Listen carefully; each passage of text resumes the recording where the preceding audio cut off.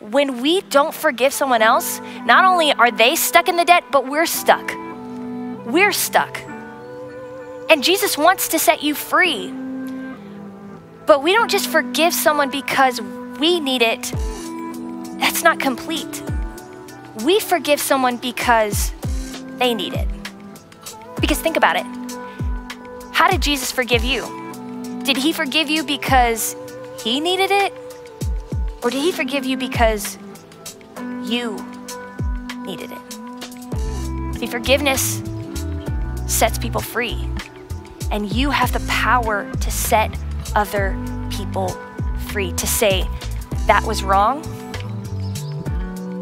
It cost me, but I forgive you and you don't owe me anything.